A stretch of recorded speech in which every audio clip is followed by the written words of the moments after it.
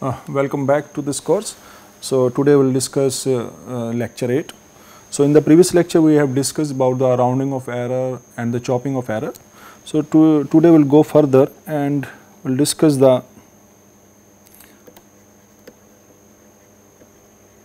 measure of errors in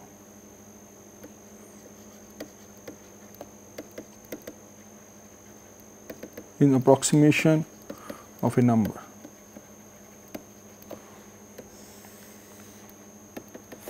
So there basically we generally calculate three type of errors.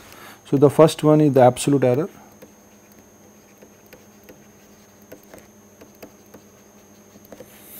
So absolute error is, we write is AE. So this is equal to x, that is a number, and x star we have taken the approximation of that number. So that is called the absolute error.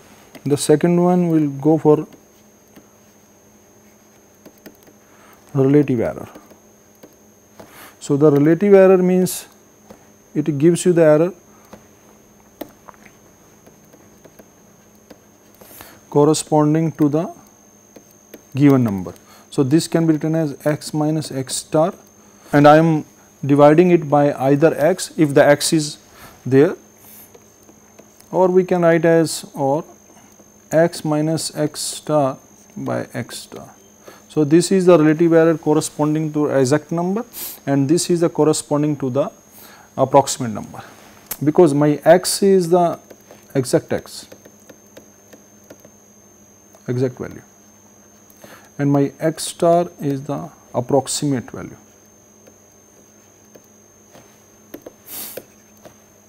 So this is a approximate value. And the third one is the percentage error. So percentage error we call it PE. So this is relative error multiplied by 100.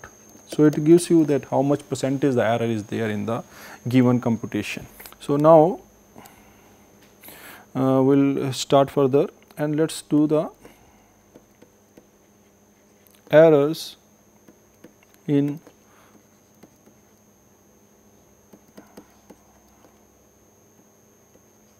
the arithmetic operations. Like we have suppose we have two numbers, like I have a number x1, and this we represent by approximate by the number x1 star, and I know that some error is there, so let E1 is the error involved in the x1. Similarly, I have another number x2, that is also we have approximated, and that has some error, that is called the E2. So what I do, what will happen, so I will take the first one. Suppose we add these two numbers, so addition. Now what will happen if I add this number x1 and x2? So let's see this one. So if I add this number x1 plus x2, so this number I can write as x1 star plus E1 plus x2 star plus E2. So this is my number. Now x1 plus x2 minus, so I can take this number x1 star plus x2 star on the left hand side. On the right hand side I have only E1 plus E2 left. Now I take the modulus value. So this modulus value, by the triangle law, I can reduce this one to less than equal to E1, modulus of E1 plus modulus of E2. So from here I can say that the absolute error in the addition, so absolute error, that is equal to x1 plus x2, the addition of the number, is always less than the summation of the modulus of the corresponding absolute error in the number x1 and x2. So this gives me the, not the exact value, but from here you can see that this gives me the upper bound. So that is the upper bound. Upper bound means in this case if I add two numbers and there is some errors in the numbers, already errors in the number, then the maximum errors can happen in the addition of the number is always less than equal to the modulus of the error in the corresponding numbers. So that is gives me the upper bound. So for example, I take a number x1 is equal to 0.1237 into 10 is to power 3. Another number I take x2 is equal to 0.4561 into 10 is to power 2. So I have two number and so I write x2 as, because in this case I should have the same power of x, so I will write 0. So this one can be written as 0.04561 into 10 is to power 3.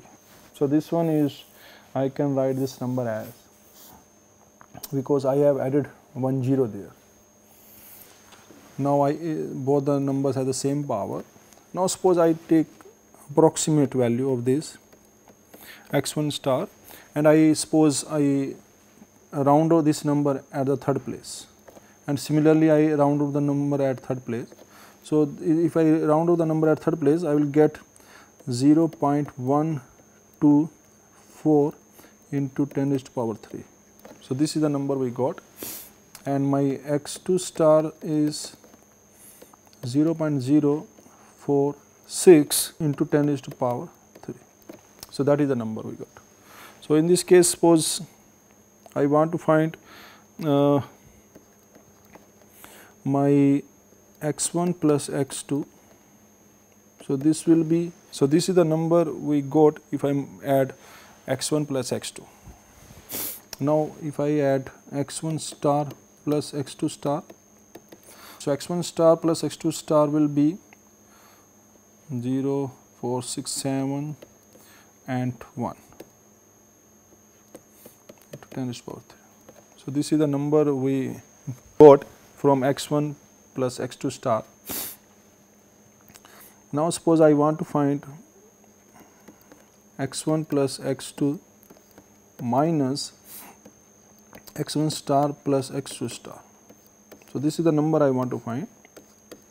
So this will be equal to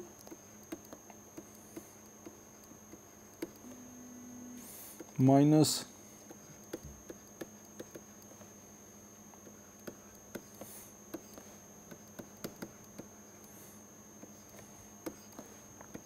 so this is equal to, so it will be, so this is the bigger number. So from here I can calculate this value. So this will be point, so 931. So 170 is 931. So this one can be written as 0.00069 into 10 raised to power 3. So that is the value we got the errors when we add these two numbers. Now I want to see that what will happen if I calculate the error in x minus x1 minus x1 star. So x1 minus x star, so this is the number 12370 minus 12400 into 10 raised to power 3. So it has a 400, so 370, so it is 0.0003 into 10 raised to power 3. So that is the error we got in the, so this is my E1, and x2 minus x2 star, so this is my x2, so 0.04561 minus 0.04600 into 10 raised to power 3. So in this case it is 600 and 561, so it is point, I can call it 0.00039, because these 600 minus 561 is 39, and before that is 20. So this is the into 10 raised to power 3. So that is my E2. So from here I can say what is my E1 plus E2. So E1 is plus 0.00039 into 10 raised to power 3. So it is 0.00030. So it is 69 into 10 raised to power 3. So that is the maximum error it can happen when we do the addition. So that is the answer we have. So that is the error happened in the term of x1 and plus x2. So I think this calculation is okay and we can move further. So this is the addition we have done, and we got this error in the addition. Now next one we go for the subtraction. So suppose we have two numbers, the same number, and I want to subtract x1 minus x2. So this one can be written as x1 star plus E1 minus x2 star plus E2. So from here I can write x1 star minus x2 star plus E1 minus E2. So from here I can write that x1 minus x2 minus x1 star minus x2 star. So in this case I am taking the subtraction of two numbers. So this will be equal to E1 minus E2. So by the triangle law it can be written as E1 plus E2. So it has the upper bound for the subtraction. Similarly in the case of addition we have seen. So that is the absolute error in this case. The third one is what will happen if we do the multiplication.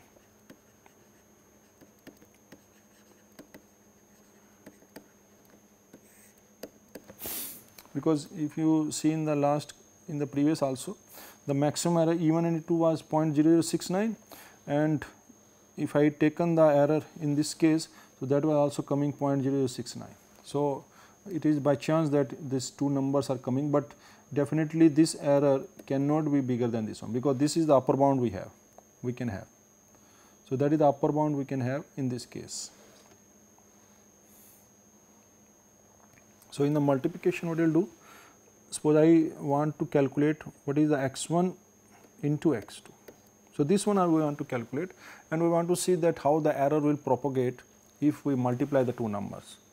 So this is x1 can be written as x1 star plus E1 x2 star plus E2. So this is the number we have. If I multiply this one, so it can be written as x1 star into x2 star plus x1 star E2 plus E1 x2 star plus E1 plus E2. So now in this case we know that the error is always very small. So E1 is very small, E2 is also very small. Then from here I can say that E1 and E2 is very much small as compared to E1 and E2. So this two value is very small and we can ignore this value. So we can ignore this one. So from here I can write that x1 into x2 minus, so this factor I will take on the left hand side. On the right hand side I will get x1 star E2 plus E1 x2 star. So this will got. Now suppose I take the modulus of this, then it is not going to give any information, because the right hand side vector is also dependent on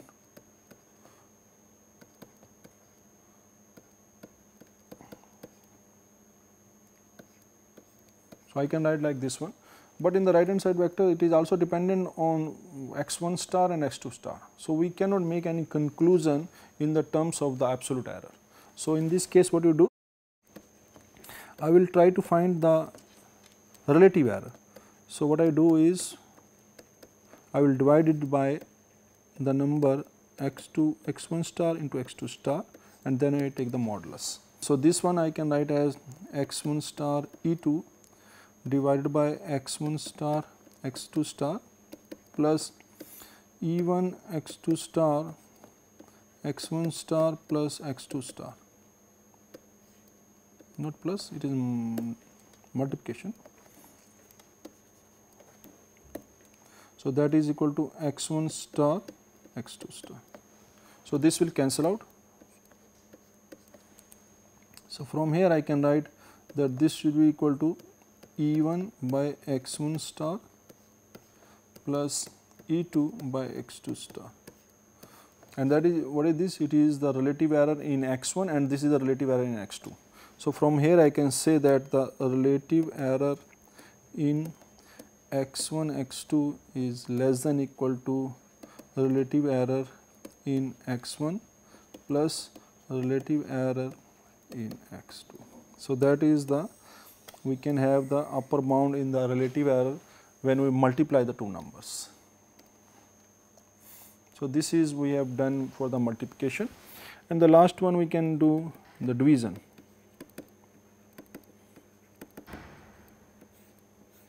So, what will happen in the division? Now, let I divide the number x1 by x2. So, in this case what we will do? This can be written as x1 star plus E1 divided by x2 star plus E2. Now, I can take the number x1 common from the numerator and x2 star from the denominator. So, this will become 1 plus E1 by x1 star, and this one can be written as 1 plus E2 by x2 star. So, this can be written as, now I can write as a x1 star x2 star, and this one I can write as x1 star 1 plus E2 x2 star inverse. So, this number I can take, and now this number is a binomial. So, I can expand this one using binomial expansion.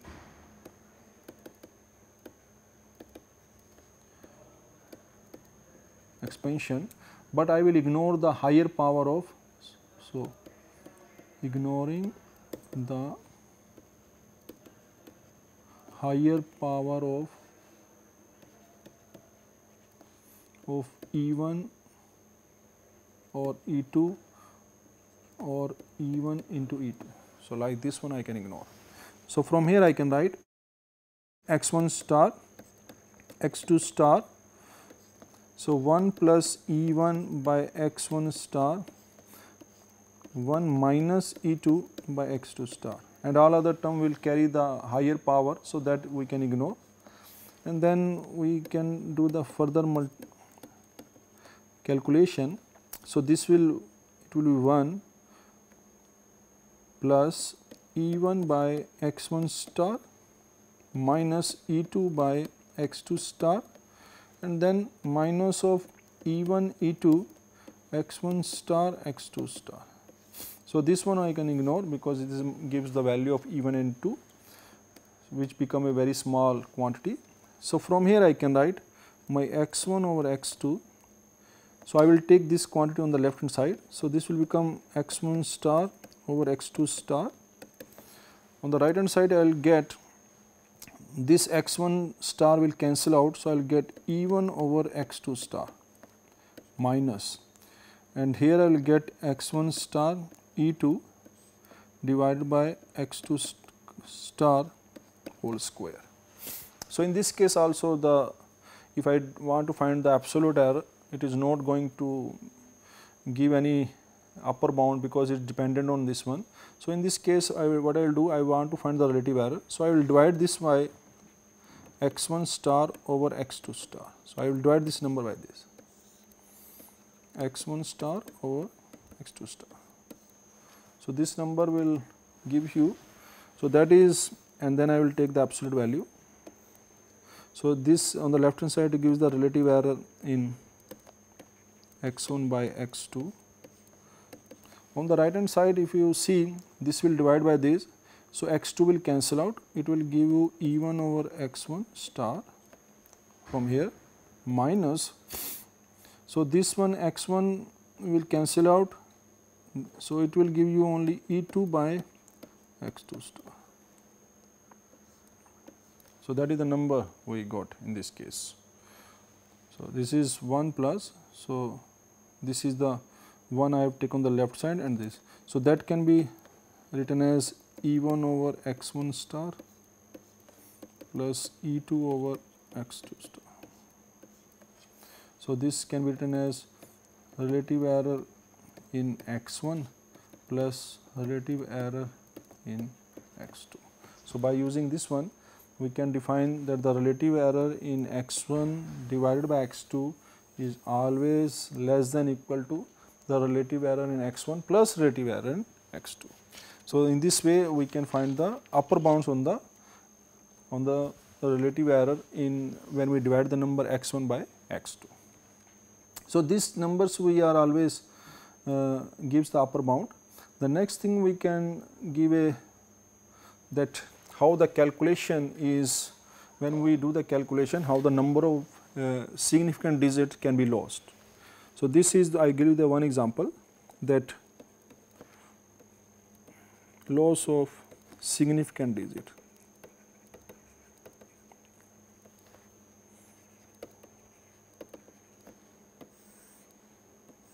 So, that is also comes as a numerical instability.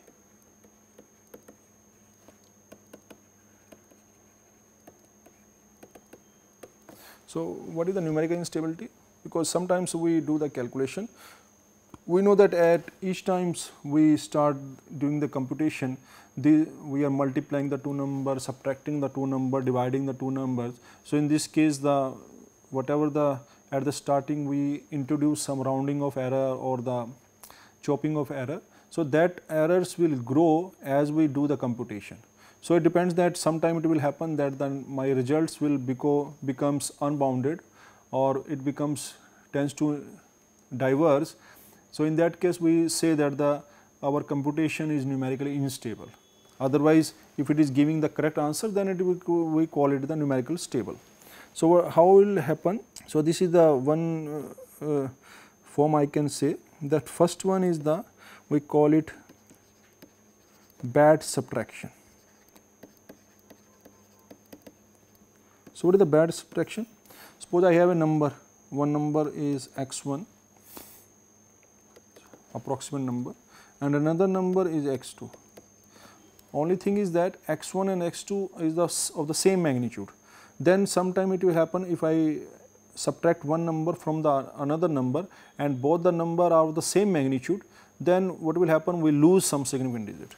So, in this case it is called the bad subtraction. For example, suppose I take a number x1 star is some number I am taking, it is 178,693 into 10 raised to power maybe 2, suppose I write, and another is y2 star or x2 star, that is another number, and that is 0 equal to 178,439 into 10 raised to power 2.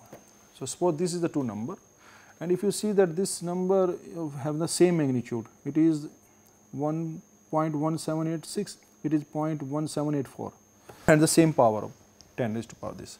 So, these two numbers are the same magnitude, and suppose I want to do subtraction. So, if I do the subtraction in this case, what I will get? I will subtract from here. So, it will be 4, 5, 2 and then 0, 0, 0, 0 into 10 raised to power 2. So, in this case, if you see from here that my number in this numbers I have a 6 significant digits.